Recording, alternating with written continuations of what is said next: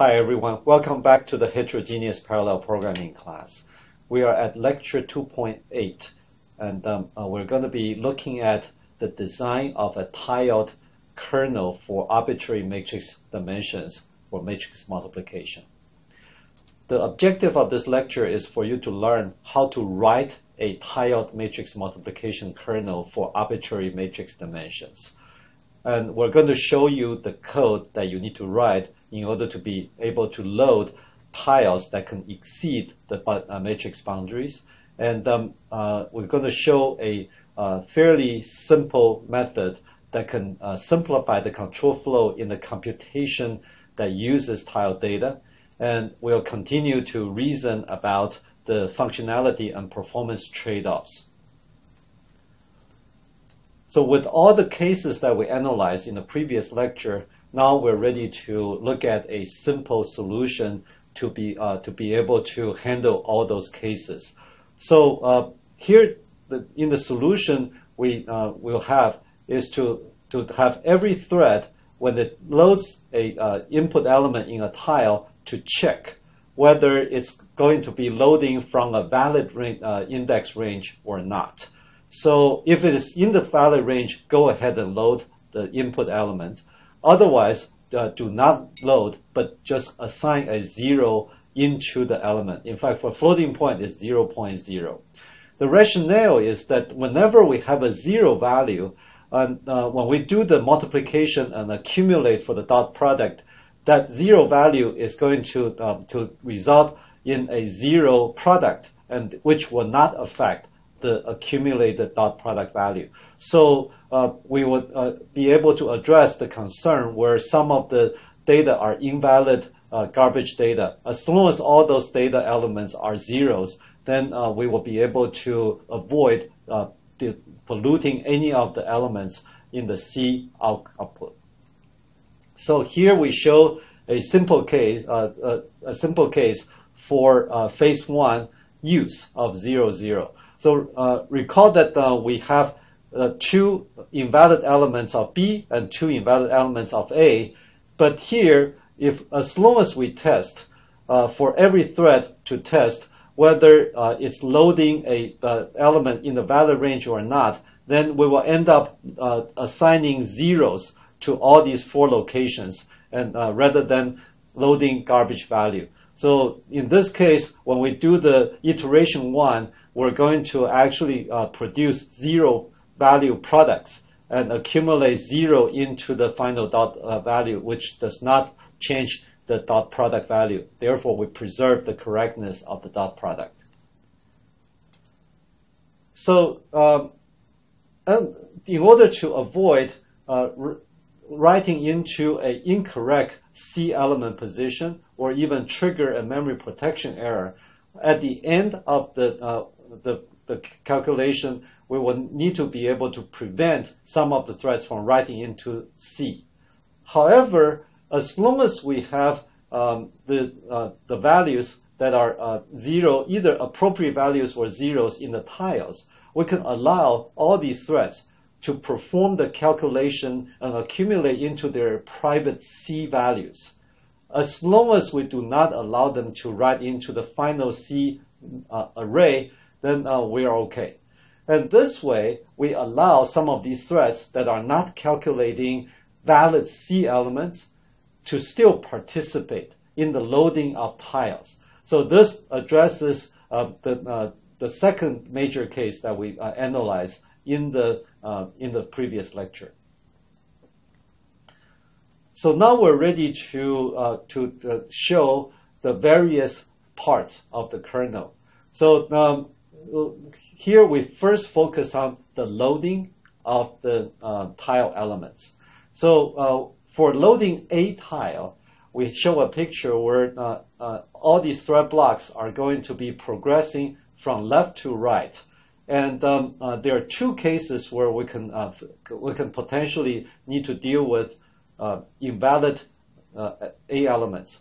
The first case is that we may be having most of the tiles in the valid range of A except for the very end. So in this case, we need to make sure that all the threads that are assigned to load this n tile to assign 0 into the shared memory. The other case is that if a tile is actually at the lower boundary of the matrix, then we can have a situation where all the way from the beginning to the end, some of the threads will be loading invalid elements all the way. So we also need to make sure that these things are handled correctly. So we need to test whether the y index and the x index that is being used by every thread are both within the valid range. As long as both the y index and x index are in the valid range, then the thread will go ahead and load the element from A. Otherwise, if either is outside the range, the thread should just assign a 0 into the shared memory location. So here is just a quick review of the index that we calculate for loading that A tile element. The y index is row, and the x index is t times tile width plus thread index dot x. So even though we need to linearize the index because A is dynamically allocated, conceptually we have a good separation of the y index and x index. So this makes the testing very simple. We just need to make sure that the y index, which is row, is less than m. M is the y dimensional y dimension of the A matrix.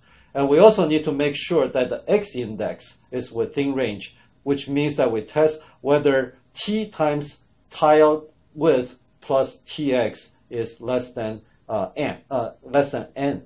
So if true, then we load the A element. If not true, we load 0 into the shared memory location. We have a fairly simple situation for B.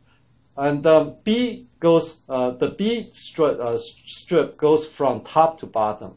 So we have a similar situation where most of the tiles are going to be totally within the valid range until the very end, where we need to test whether we hit the end in the y dimension.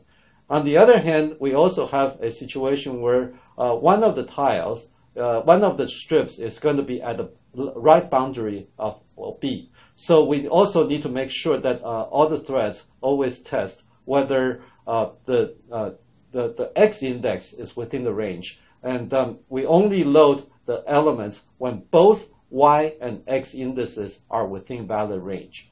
So you can go through the calculation here. It's exactly the same as A, except that the expressions for the y index and x index are different for B. So at this point, I'd like to begin to have you to reason a little bit about the performance considerations. So let's go back to the loading of A here. Even though we're going to have the if then else for all the threads in the that execute the kernel, for most of the threads, as long as all the entire tile is within the valid range, then the entire thread block is going to be loading value from A. So there's not going to be any control divergence. And as we mentioned in the previous lecture, this allows, even though there is a control flow statement in the kernel, the performance effect is going to be minimal. And for the thread block that is going to be accessing the bottom strip, we're going to have at most one control divergent warp within the thread block, because all the rows are going to be either inside or outside the valid range, except for the orange one. So for all those rows, all those blocks that are either inside or outside the green range for the tiles, there's going to be no control divergence for the warps that are totally within, and there's no control divergence for warps that are totally outside. And there's only potentially one control divergence where a row may be loading one row inside and one row outside. So this goes back to the row major layout of a two-dimensional thread block. And we're going to have all the consecutive threads in the x dimension to be in the same warp. So that's why we're going to see very little control divergence even within the thread blocks that cross the lower boundary. The orange blocks are going to have more control divergence because now we're going to have threads that are consecutive in the horizontal direction here, but some of the threads will be inside and some of the threads will be loading elements from outside. So we're going to have a boundary here where in every warp we're going to have a different control decision depending on whether the thread is loading an inside element or outside element. So we're going to see control divergence in every warp when in the thread block when handling these orange blocks. However, in a large enough matrix, the number of orange tiles will be much smaller than the tiles that are totally within the matrix valid range. Therefore, the performance effect of control divergence for all the thread blocks involved should be fairly small. All these things are only triggered in when these thread blocks finish handling all the inside of the tiles and when they process the very last tile of the data. For B, it's a little bit different because one of the thread blocks is going to be traveling down at the edge of the matrix.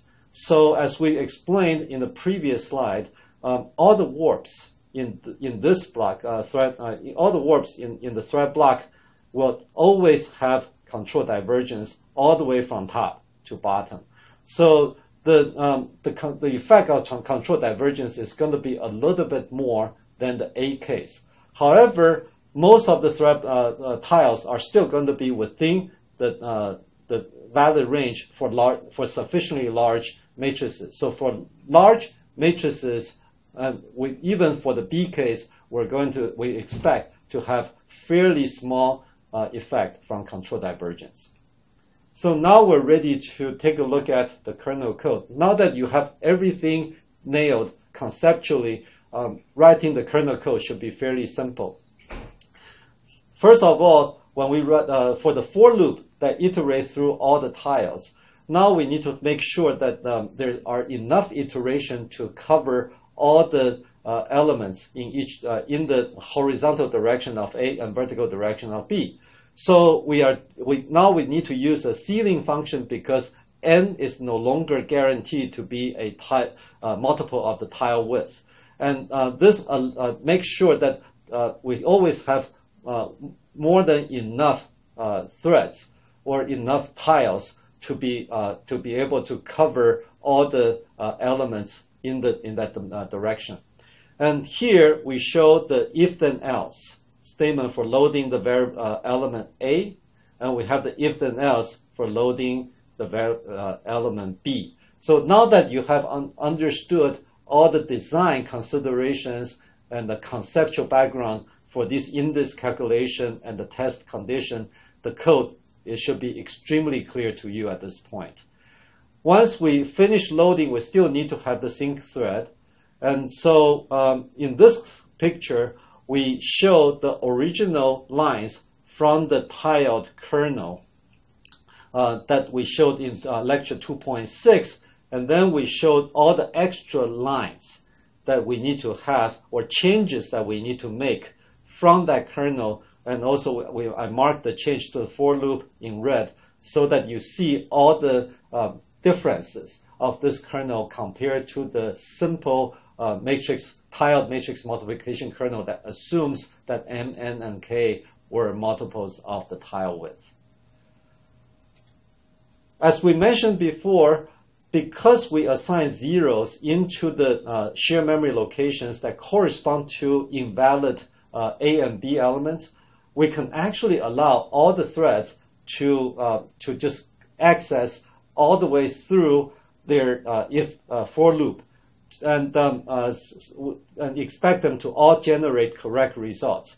So for the threads that can step outside, because the outside is actually all zero values, they are going to produce the correct results. And for the threads that calculate invalid C elements, as long as they keep accumulating into their private C value, no harm is going to be done. And we do the sync thread after we finish the calculation step, and then we go back and iterate to the next tile until we're done with all the tiles.